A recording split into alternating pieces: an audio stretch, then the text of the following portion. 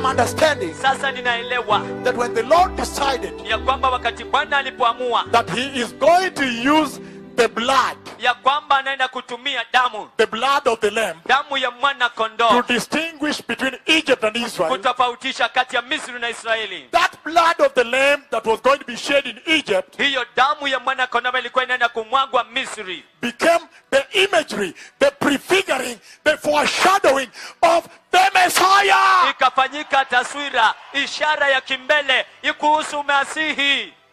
That is what became the image, the portrait of the Messiah that would come, whose blood was going to distinguish the church. Hiyo ikafanyika ndiyo taswira ya mwana kondoo mkamilifu ambaye alikuwa akuje, ambaye damu yake ilikuwa inaenda kulitofautisha kanisa. I found out Nikagundua that he was saying ya kwamba alikuwa akisema that each household, ya kwamba kila nyumba, family, jamii must go and look for a perfect lamb. lazima waende wamtafute mwana kondoo mkamilifu. Professor Mbula, you're focused on me, right? Profesa Mbula unanilenga. No, so a perfect lamb. Kwa hivyo mwana kondoo mkamilifu, Each household kila nyumba to take a perfect lamb wachukue mwana kondoo mkamilifu without defect. asiye na lawama. But look at this now. Lakini tazama hii sasa, I hear him say, namsikia akisema, listen to what he says. sikiliza kile He says, anachosema. however, Anasema hata hivyo, if the household is too small for a lamb, ikiwa watu katika hiyo nyumba ni wachache kumaliza mwana kondoo mmoja, you must share it lazima mshiriki with the next household. na nyumba nyingine. I looked through the Bible Nikapitia kwenye Biblia again and again, tena na tena, and I went back and looked again, na nikarejea tena nikaangalia tena, but never ever did I get a place lakini sikuwahi katu kupata mahali in the Bible katika Biblia where he said, ambapo anasema however, hata hivyo, if the lamb is too small, ikiwa mwana kondoo ni mdogo mno. but I heard Lakini nilisikia that if the household is too ya small kwamba ikiwa nyumba ni watu for wachache, the lamb, kwa mwana kondoo you must share. lazima mshiriki. He's saying Anasema that the Passover lamb of God ya kwamba mwana kondoo wa Pasaka wa Mungu is sufficient, anatosha, more than sufficient, zaidi ya kutosha, sufficient anatosha to deliver kukomboa and save. na kuokoa. And he says, Na anasema, hey, hey. So then I'm asking, kwa hivyo basi nauliza, what is this corruption I'm seeing in the ni church? ufisadi gani ambao unauona kwa kanisa? The church of Christ today, Kanisa la Kristo leo hii, when I look at her, ninapoliangalia I see her as if she's saying ninamuona kana kwamba anasema that, hey Lord, ya kwamba hey Bwana, look, tazama the Passover lamb mwana kondoo wa Pasaka I have partaken, ambaye and nimemshiriki, it's not enough for me, atoshi mimi, and she's not yet delivered. na bado And halijakombolewa. yet the Lord is saying Na ile Bwana anasema that, however, ya kwamba hata hivyo, if the household is too small, ikiwa nyumba ni wachache mno, then share it. basi mshiriki, Meaning, kumaanisha the Passover lamb of mwana God kondoo wa Mungu wa is Pasaka always more than kila wakati ni sufficient zaidi ya kutosha to deliver everybody. kukomboa kila mtu, To deliver everybody. kukomboa kila mtu. When you look at women in the church, Unapoangalia wanawake kanisani in Europe, kule Europa, Australia, Australia, United States, majimbo ya moja Marekani, Canada, Asia, Asia, Kenya, Kenya, the women are in nudity. wanawake wanatembea uchi. They are saying, Wanasema, look, tazama, the first Passover lamb you yule gave mwana kondoo wa kwanza uliyemtoa ain't enough to deliver me fully. hakukula hakuwa wa kutosha kunikomboa kikamilifu. And yet he says, Na ili hali anasema, however, hata hivyo, if the household ikiwa nyumba is too small ni wachache mno for the lamb, kwa mwana kondoo, share it. shiriki. Where? Hey, Today, leo we are leaving. tunaondoka, We are leaving. tunaondoka. Today we must go. Leo lazima If tuondoke. the Passover lamb is enough, Ikiwa mwana kondoo wa Pasaka anatosha, we must do what Israel did. lazima tufanye kile Israeli walifanya. They offered it, Waliitoa and that same night, na usiku huo huo they left. wakaondoka. Why has the church not left? Kwa nini kanisa halijaondoka? Why hasn't the church left? Ni kwa nini kanisa bado halijaondoka? They are saying Wanasema that, Lord, Lord, Lord, ya kwamba Bwana, Bwana, Bwana, look, tazama, this Passover Passover lamb you gave us huyu mwana kondoo wa Pasaka uliyetupatia is enough just ni wa kutosha tu to give me a name salvation, kunipatia tu jina wokovu, but is not able lakini hawezi to remove me totally from sin. kuniondoa kikamilifu toka kwa dhambi. And yet the Lord is saying Na ili Bwana anasema in the word, katika ulimwengu, never ever katu kamwe do you ever encounter utawahi kukutana to a place mahali where he says, ambapo anasema however, hata hivyo if the lamb be too small, ikiwa mwana kondoo ni mdogo, look for another lamb. tazama mwana kondoo mwingine. Which other lamb? Mwana kondoo gani? Apana. No. There is only one lamb. Kuna mwana kondoo tu mmoja, And he is more than na sufficient ni zaidi ya kutosha to save all people, kuokoa watu wote, to deliver all church. kukomboa kanisa lote. He's saying Anasema that deliverance is coming at the midnight hour. ya kwamba ukombozi unakuja saa 6 za usiku. Salvation is Wokovu coming at the midnight hour. unakuja saa 6 usiku. But when I hear him there, Lakini napomsikia pale, I get a message. napata ujumbe. I hear him saying Namsikia akisema that, hey, ya kwamba hey, are you aware je, mnajua that when it comes to the design for salvation, ya kwamba inapokuja kwa muundo wa wokovu, the blueprint of salvation alama za wokovu, at the midnight hour, wakati wa saa 6 usiku, when it comes to the matters of partaking of the lamb, wakati inakuja kwa masuala ya kumshiriki mwana kondoo, are you aware je, mnajua that each individual person must partake of the lamb himself ya kwamba kila mtu mwenyewe binafsi lazima ashiriki mwana kondoo to be saved at the midnight hour? ili aokolewe wakati wa saa 6 za usiku? But when I look at the church, Lakini napolitazama kanisa, I see many people there naona watu wengi pale who have not yet partaken of the lamb. ambao bado hawajashiriki mwana kondoo.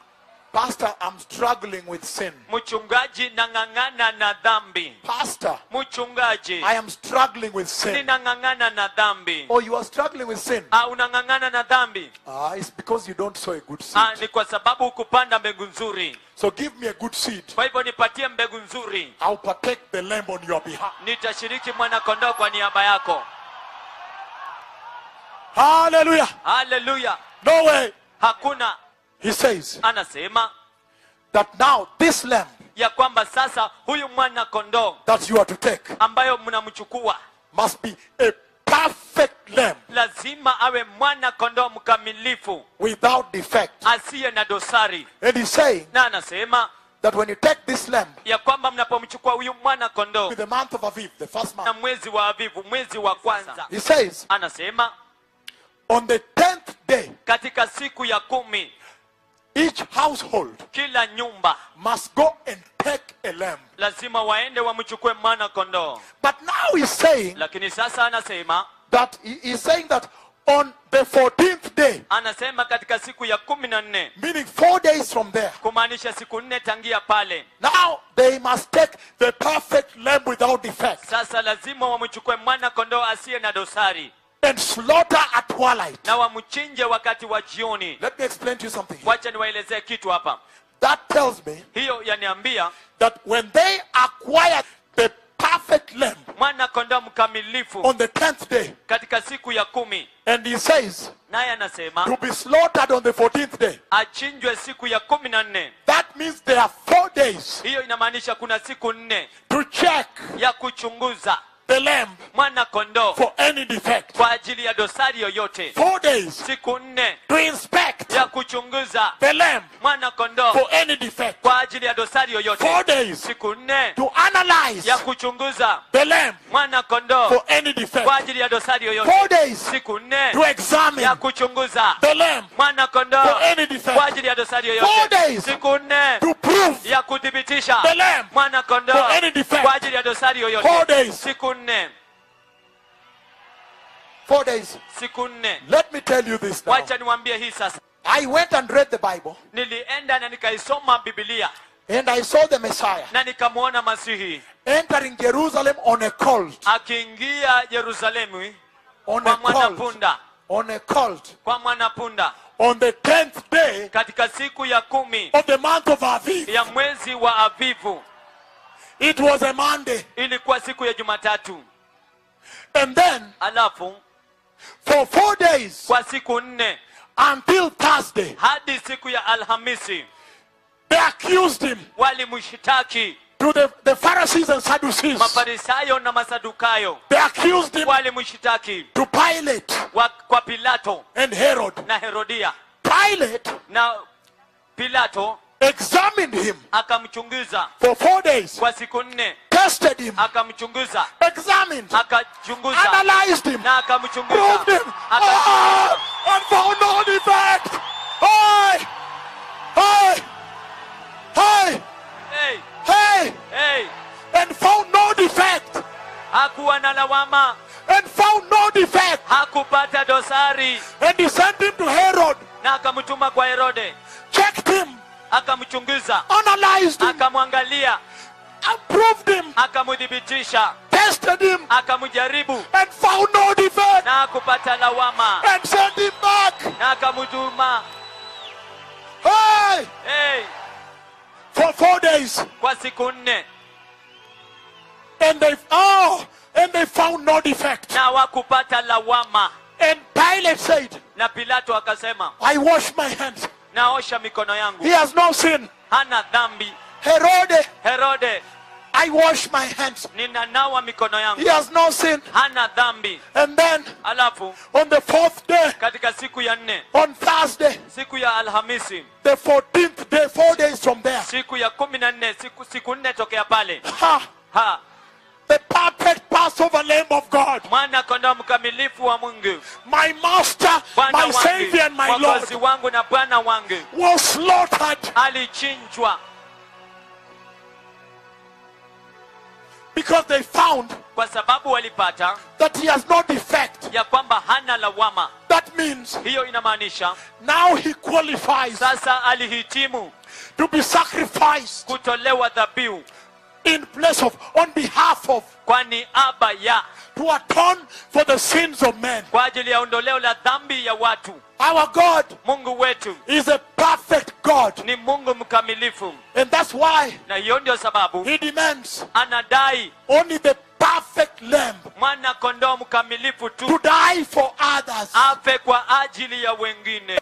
Hey, Hey, I'm giving you the blueprint of salvation. ninawapatia alama za wokovu. And he's saying Na anasema it is in the perfect lamb, iko katika mwana kondoo mkamilifu, the perfect blood damu kamilifu of the perfect Passover Lamb of God. ya mwana kondoo wa Pasaka mkamilifu wa Mungu. And the Messiah Na Masihi was slaughtered alichinjwa on the cross katika msalaba on the 14th day. katika siku ya 14. Look at what happened. Tazama kilichotendeka. He was slaughtered on the cross Alichinjwa msalabani on the 14th day. katika siku ya 14. Look at this now. Tazama hii sasa, At twilight. wakati wa jioni, Because the prophecy said, kwa sababu nabii ulisema, and the friends of the Messiah, na marafiki wa Masihi, the friends of the Christ, marafiki wa Kristo they would stay from afar wangeangalia kutoka mbali and look to the other hill na kuangalia mlima ule mwingine, as the Messiah hung on the cross alone. wakati ambapo Masihi anasulubishwa, ananing'inia msalabani pekee, And the sun would go down, darkness would cover. The sun would go down on him. na jua litaanguka juu yake, Twilight. litatua wakati wa jioni. Hey! Ndiyo, Today the church must get born again. leo kanisa lazima liokoke.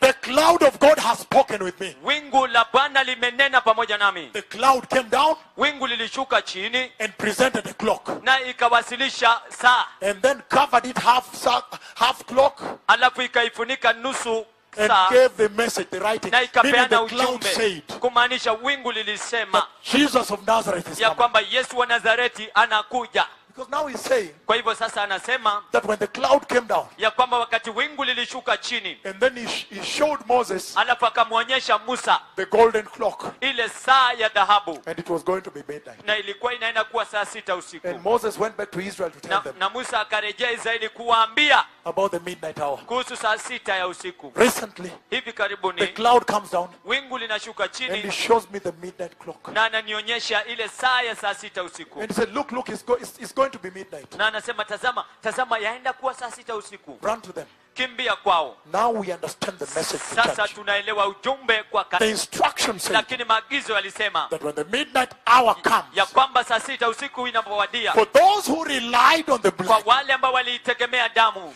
for those who depended on the blood, kwa wale waliotegemea damu, for those who trusted in the kwa blood, wale waliotumainia ndani ya damu, those who had faith in the blood, wale walikuwa na imani katika those damu, who believed in the blood. wale walioamini katika damu. He says, when Anasema the midnight hour wakati comes, saa 6 usiku inapokuja, and he sees them na anawaona covered by the perfect blood wakiwa wamefunikwa na damu kamilifu, of the perfect Passover Lamb of God, na mwana kondoo mkamilifu wa Mungu. he says, Anasema he will pass over you. atapita juu yenu.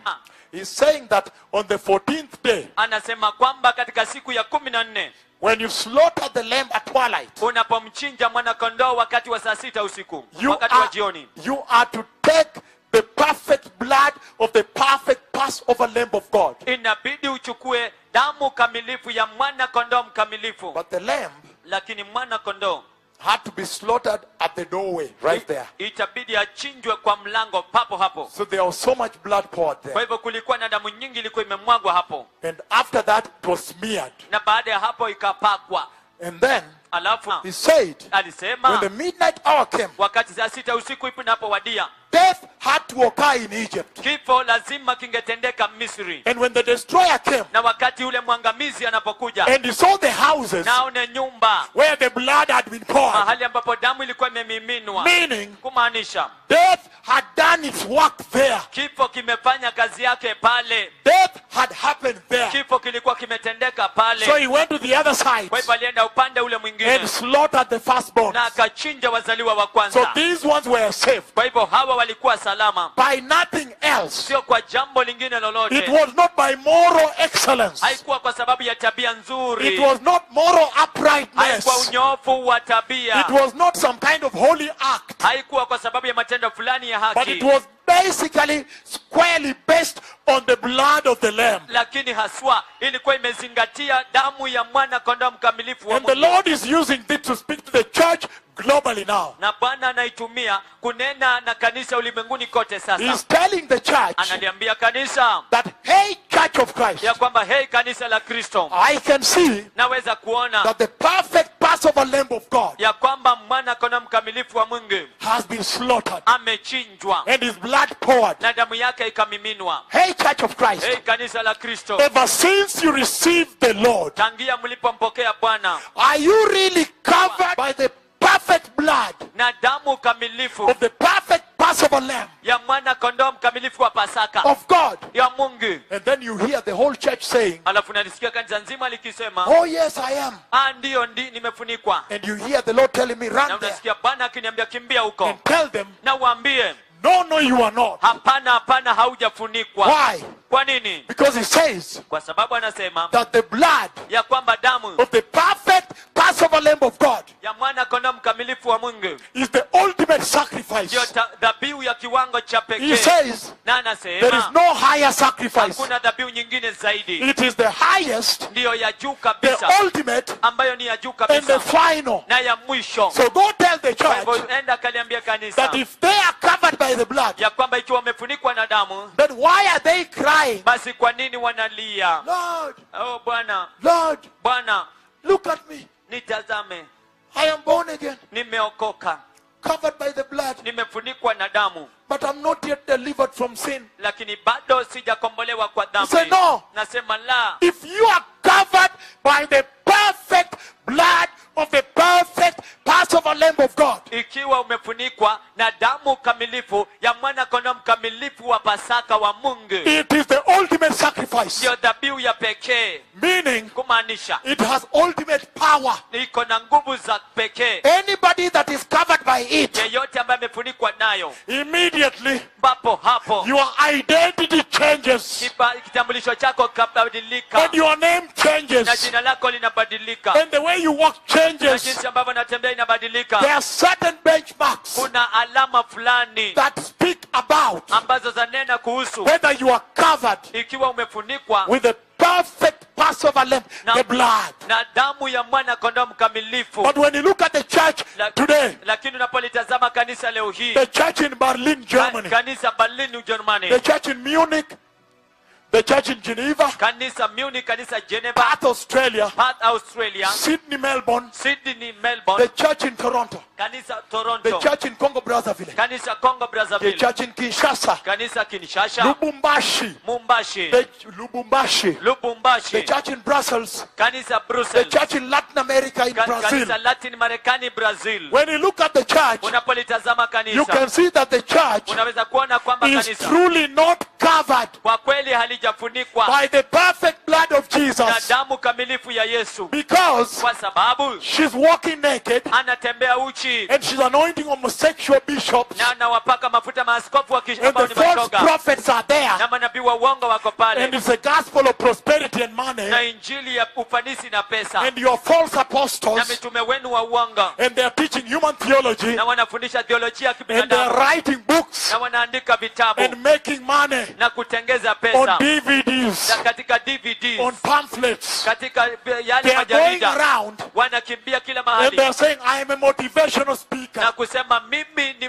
mnenaji wa kutumbuiza, I'm an inspirational speaker. mimi ni mnenaji wa kufurahisha. They are going around, Wanaenda kote they are kote, preaching a gospel wanahubiri injili that is itching to the flesh ambayo inapendeza mwili and tickling to the ears. na ambayo wanaitaka kusikia kwa And masikini yet the mwao. Lord says, Na ile ali Bwana anasema whosoever yeyote is covered ambaye by amefunikwa the perfect blood na damu kamilifu of the perfect Passover lamb, ya mwana kondoo mkamilifu wa Pasaka, when you see them out unapowaona kule nje and the blood cover them, na damu imewafunika, they become wanafanyika from the children of the world, kutoka watoto wa ulimwengu, they become the children of God, wanafanyika watoto wa the Mungu, children of darkness, watoto wa giza children of light, wanafanyika watoto wa the nuru, slave to sin, wanaacha the dhambi, workers of righteousness, wanafanya kazi ya the uhaki, people of the earth, watu wa dunia, the children of God, watoto wa Mungu, they become the kingdom of God. wanafanyika ufalme wa Mungu. That is the ultimate power Hiyo ndio nguvu ya pekee that the perfect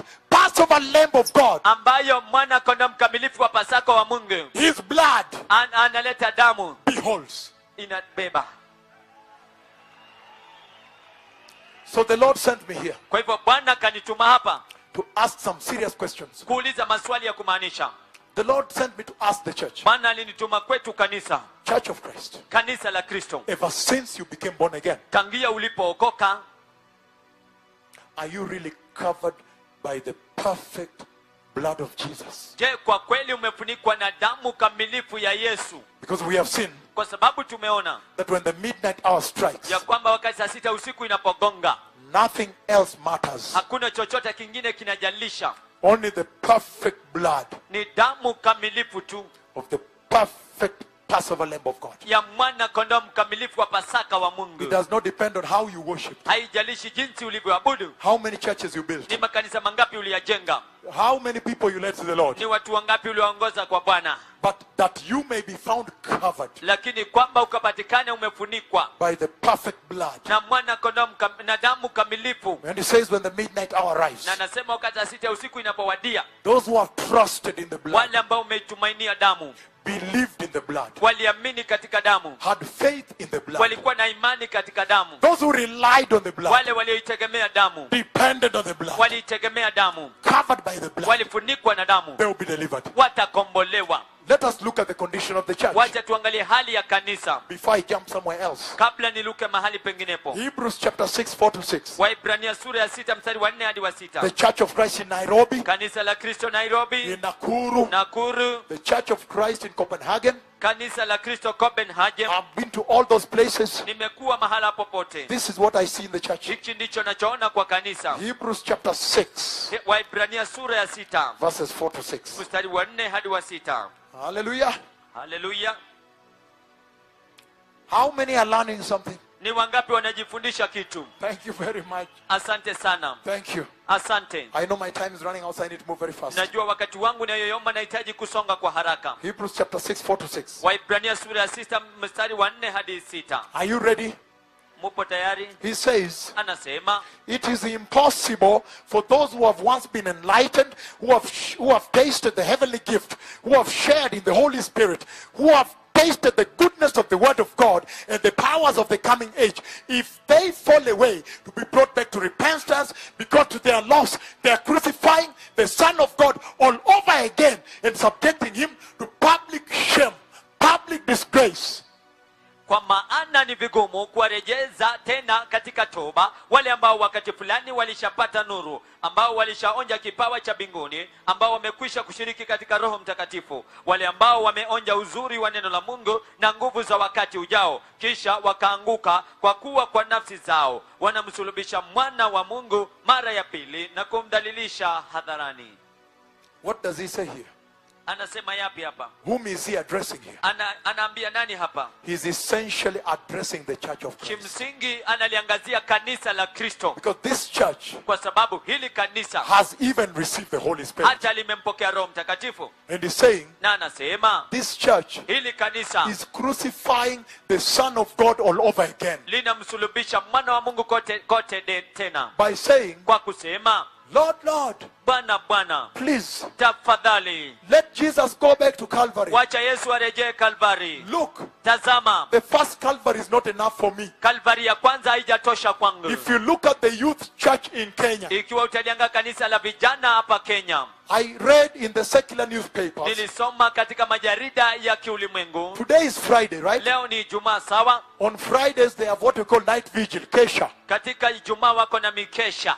And they say we are modern now. Na wanasema sisi ni wa kisasa. And then the youth church does a night vigil. Alafu vijana wanafanya mkesha wa usiku. And if you see the way the girls are dressed, Na ukiona jinsi ambavyo wasichana wamevalia, if you see the way the young men are dressed, ikiwa utaangalia jinsi ambavyo vijana hawa wamevalia on Friday night in church, siku ya Ijumaa jioni kwa if you see kanisa, the way they are dancing, ikiwa utaona jinsi ambavyo the wanacheza, secular newspaper has to write wale waandishi wa magazeti ya kidunia lazima waandike and say na kusema that their discotheque in church, ya kwamba kuna disco katika kanisa, it beats the discotheque in the streets. inashinda disco ya mitaani. Even the dressing, they say, beats the world. Hata jinsi wanavalia wanasema inashinda ulimwengu. If you look at the way the worship is taking place in this country, Ukitazama jinsi ambavyo ibada inaendelea katika nchi hii, they dance showing their bodies. wanacheza wakionyesha miili yao, maumbile yao, They show the body. wanaonyesha miili yao. Look at my body. Tazama mwili wangu. They do that. Wanafanya hivyo. And then I ask myself, Alafu najiuliza mwenyewe, that is immorality. hiyo ni usherati. What kind of worship is that? Ni aina gani ya ibada hiyo? Because you are telling them, look at Kwa my sababu body. unaniambia tazama mwili wangu. Look that. Tazama hiyo. That is called immorality. Hiyo inaitwa And then uasherati. they say Alafu wanasema that in that way they are worshiping ya Jehovah. kwamba katika njia hiyo wanamwabudu Yehova. That means they are saying, Hiyo inamaanisha wanasema, Lord, Lord, Bwana, Bwana, look, we are born again. tazama tumeokoka. But look, the first Calvary is not enough. Lakini tazama Kalvari ya kwanza haitoshi. Let him go back. Wacha arudi. We need another lamb. Tunahitaji mwana kondoo mwingine. And yet he says Na ili hali anasema that if the household is too small ya for the kwamba ikiwa lamb, nyumba ni ndogo kwa mwana kondoo, then share it. basi mshiriki. Hey, Hey, hey, hey, hey. hey. Meaning Kumaanisha the perfect Passover lamb of God mwana kondoo mkamilifu wa Mungu in Egypt. katika Misri, It was enough to literally save everybody at the midnight hour. alikuwa anatosha kiadhisia kumwokoa kila mtu katika saa 6 usiku. Because the midnight sacrifice Kwa sababu dhabihu ya saa 6 usiku must be a perfect sacrifice. lazima iwe dhabihu kamilifu. Isaiah 53 verse 7. Isaiah 53 mstari wa 7. What was happening in Egypt? Kile ambacho kilikuwa kinatendeka Misri. He was oppressed and afflicted, yet he did not open his mouth.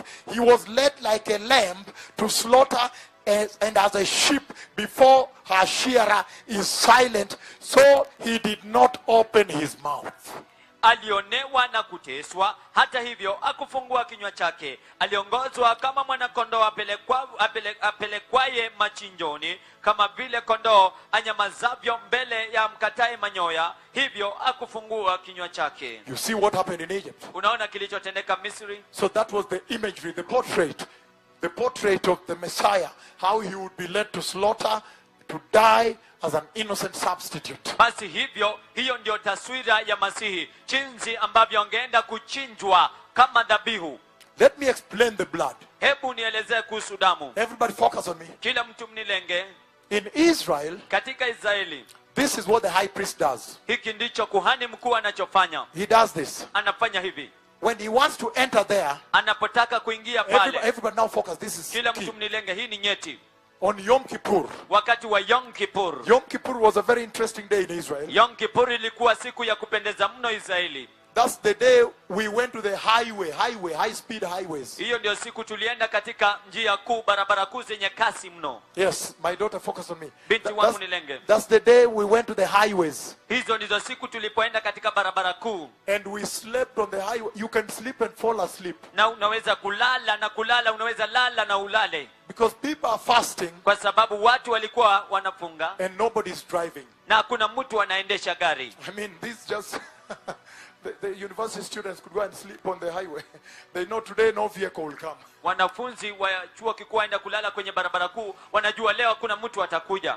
But anyway, on Yom Kippur, lakini hata hivyo Yom Kippur, the day when the high priest entered the Holy of Holies, wakati ambapo kuhani mkuu aliingia patakatifu pa patakatifu, look at what he did. Tazama alichotenda. He always removed his priestly garment and left out. Kila mara alitoa vazi lake la kikuhani na kuliacha nje. And he wore a civilian garment like the Israelites. Na akavaa vazi la watu wa kawaida kama Waisraeli. And then with blood he entered the Holy of Holies. Alafu kwa damu aliingia mahali patakatifu pa patakatifu. And I remember somebody nami nakumbuka mtu that also left his glory in heaven. Ya kwamba pia aliacha utukufu wake mbinguni. And came back. Na akarudi. Came down here. Akashuka hapa.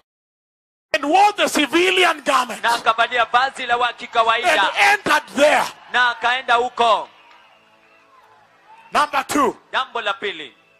When the priest finishes, wakati kuhani anapomaliza, he comes anakuja and he stands by the doorway. Na anasimama kwa mlango. Look at what he does. Tazama anachofanya. Then he lifts up his hands. Alafu anainua juu mikono yake.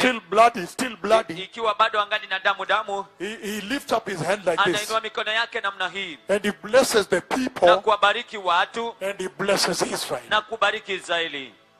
And he uses Numbers chapter 6. Na anatumia Hesabu sura ya 6. May his glory shine on you. May the Lord, the prayer is there. The blessing is there. Baraka. Listen to this now. Lakini sikiza haya sasa. Focus on me now. Mnilenge sasa. He stood like this, look. Alisimama namna hii, tazama. And he blessed the people. Na kuwabariki watu. Then he blessed Israel. Alafu anaibariki Israeli. I know of somebody. Najua mtu that went down. Aliyeenda chini. And offered. Na akajitolea. Offered himself. Akajitoa mwenyewe. Wearing the civilian garment. Akiwa amevalia vazi la kiraia. Like the others. Kama wengine. So he may substitute for them. Ili kwamba akawalipia, akasimame kwa mbadala kwa niaba yao. If he came in the kingly garment. Alikuja kwa vazi la kifalme. He would need to be substituting for the kings. Itabidi ajitolee kwa niaba ya wafalme. He had to wear the civilian garment. Ilibidi avalie vazi la kiraia. And when he finished. Na alipomaliza. Look what happened. Tazama kilichotendeka. He said, woman, don't touch me. Akasema, mwanamke usiniguse. I have not yet entered. Bado sijaingia. And when he entered, na alipoingia, and his blood na damu yake touched the mercy seat ikaguza kiti cha rehema of the ark of the new covenant of the Lord. Ya sanduku la agano jipya la Bwana. When the Lord took me into heaven, wakati Bwana aliponipeleka mbinguni, and he brought me into his throne room, na akanileta katika kiti chake cha enzi, and the two kerubi na makerubi wawili wakibeba, carried the ark of the new covenant of God, wanabeba sanduku la agano jipya la Mungu, on the golden walkway, katika ile njia mapito ya dhahabu, with double strips of gold, ikiwa na ile mistari miwili ya dhahabu, the reddish brown gold and the yellowish richer gold, ile nyekundu dhahabu nyekundu, and the nyingine manjano. And the kerubi, na kerubi, as they were carrying the box, carrying the ark of the new covenant, walipokuwa wamebeba lile sanduku la agano jipya la Mungu, they were bowing their heads like this, walikuwa wameinamisha vichwa vyao namna hii, and they were walking sideways, na walikuwa wakitembea pembeni, kando.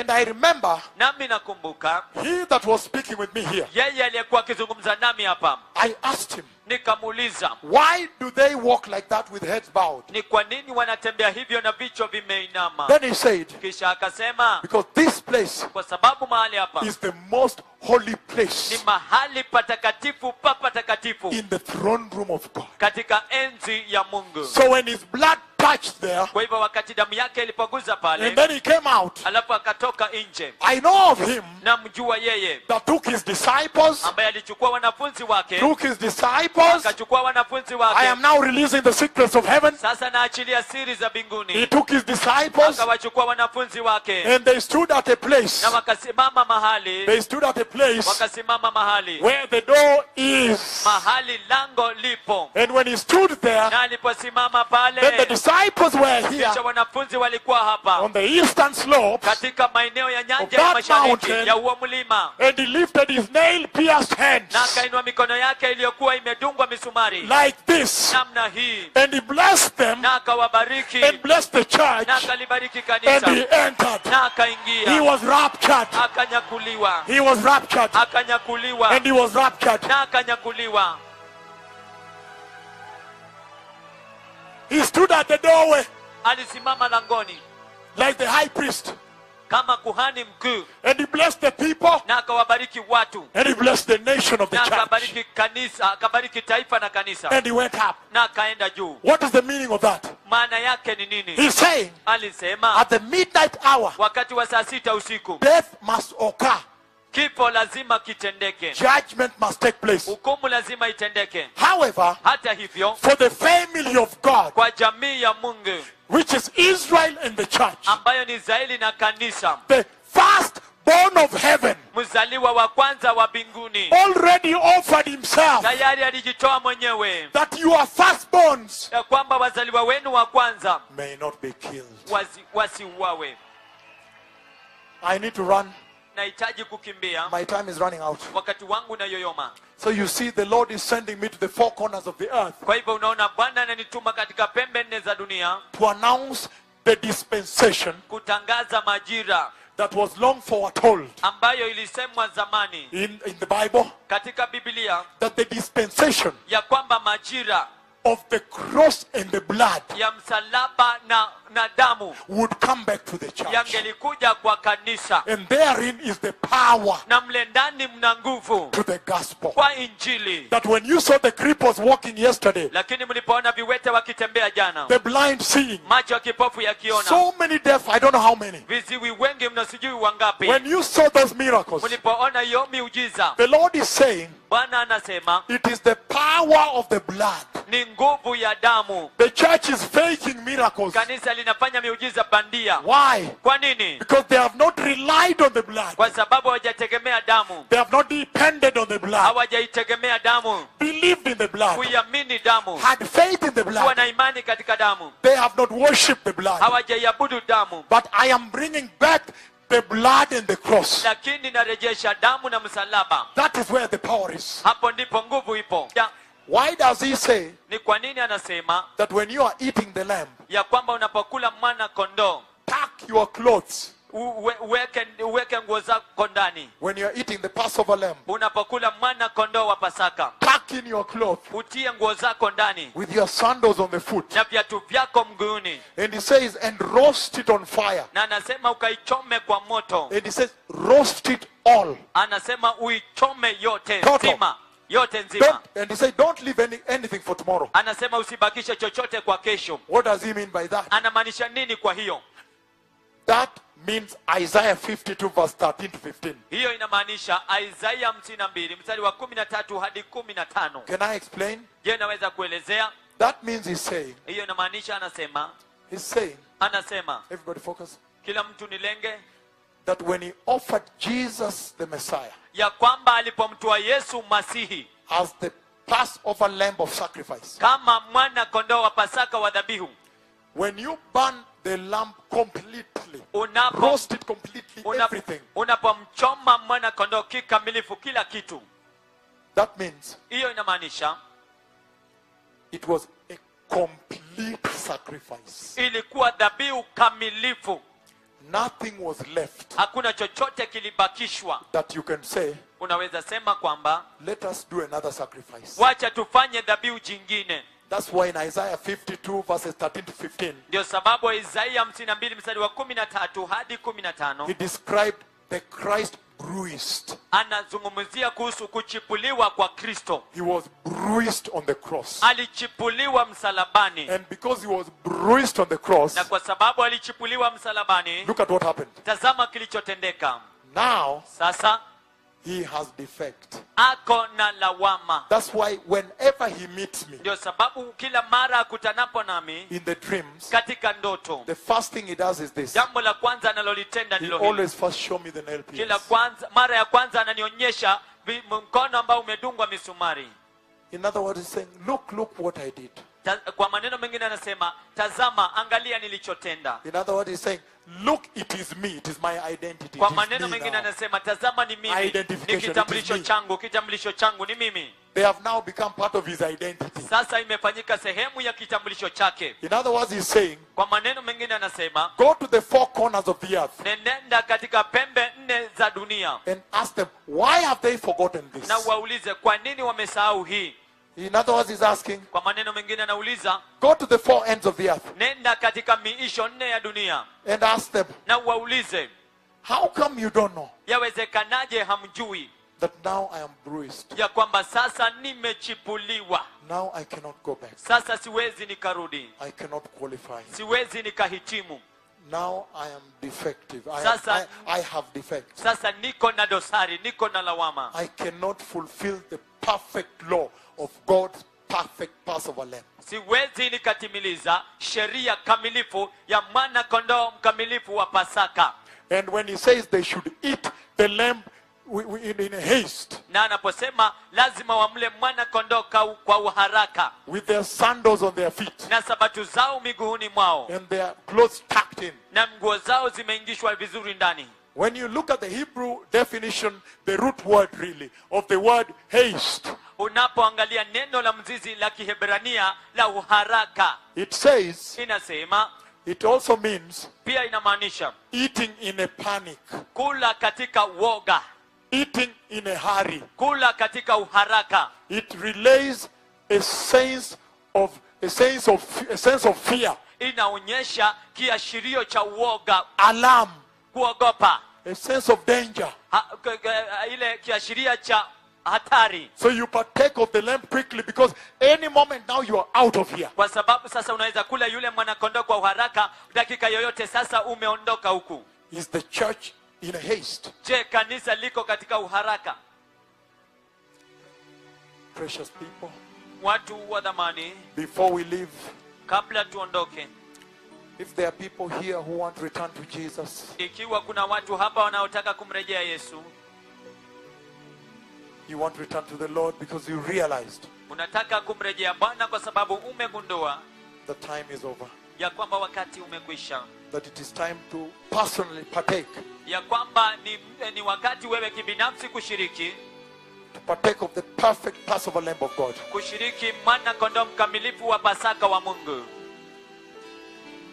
That you may be saved at the midnight hour. ili kwamba ukaokolewe saa 6 ya usiku.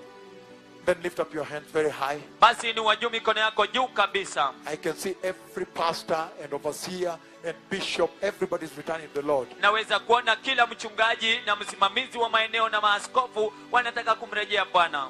Repeat this prayer. Rudia ombi hili. Say, dear Jesus, Sema, Yesu mpendwa, I surrender tonight. najisalimisha leo To the power of the blood. kwa nguvu ya damu. And I ask you, Lord, Na ninakuuliza Bwana,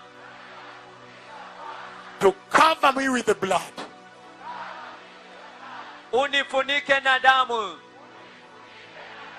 The perfect blood damu kamilifu of the perfect lamb. ya mwana kondoo mkamilifu. and establish me na uniimarishe in holiness. katika utakatifu. Bring revival Leta uvuvio of the Holy Spirit wa Roho Mtakatifu in my ministry. katika huduma yangu, In the mighty name of Jesus. katika jina kuu la Yesu. Today, Leo I am born again.